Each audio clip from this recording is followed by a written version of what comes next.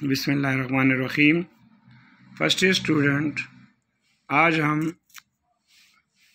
First year physics unit 9 physical optics में lecture number 4 discuss करेंगे। उसका नाम है कोहेरेंट सोर्सेज ऑफ लाइट।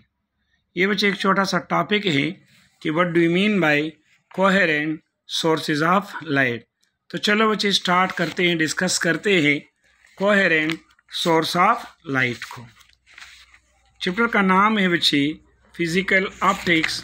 अब हम डिस्कस करेंगे कि what do you mean by coherent sources of light.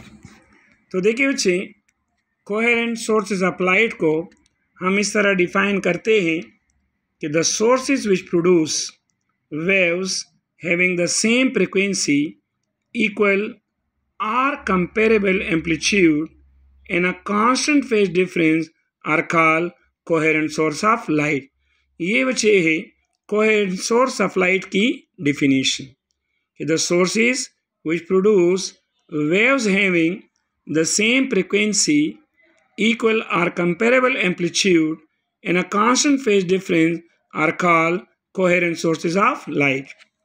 अब बच्चे हम जानते हैं, देखिए हम एक्सप्लेन करते हैं कि our most important source of light in life sustaining radiation is the सन।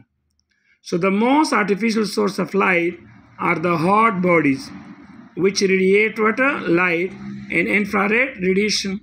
अब हमारे पास जो most artificial source of light है वो क्या है बच्चे? वो हॉट बॉडीज़ है जो कि वो रेडिएट करती है लाइट को, मतलब लाइट और इंफ्रारेड रेडिएशंस को। अब each source of light emit a very large number of waves with random phases because in a light source the phase is constant changes. The phase is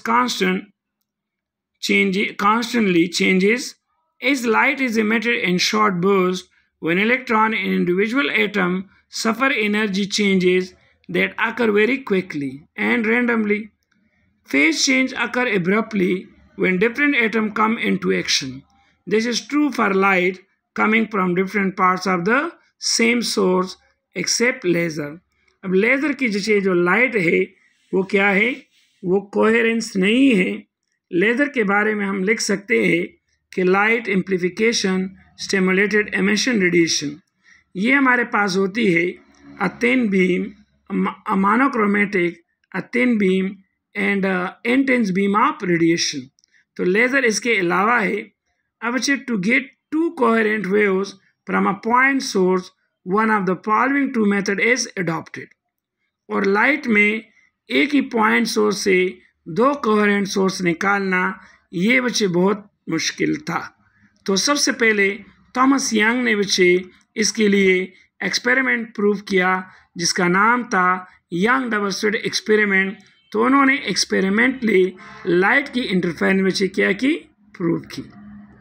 अब monochromatic light का मतलब क्या है बच्चे? देखिए, monochromatic light are single colour light specified by a single wavelength. अब truly अगर हम देखें ना तो ये बहुत मुश्किल है बच्चे कि हम मोनोक्रोमेटिक लाइट को क्या करें? अचीव करें। लेकिन using filter one can get a source which give light within a narrow band of wavelength। ठीक है बच्चे? तो कोहेरेंट सोर्स ऑफ लाइट का मतलब यही है कि वो लाइट बच्चे जिसकी फ्रीक्वेंसी सेम हो, एम्पलीट्यूड इक्वल और कंपेरेबली इक्वल हो और फेज डिफरेंस क्या हो? सेम हो। So thank you students.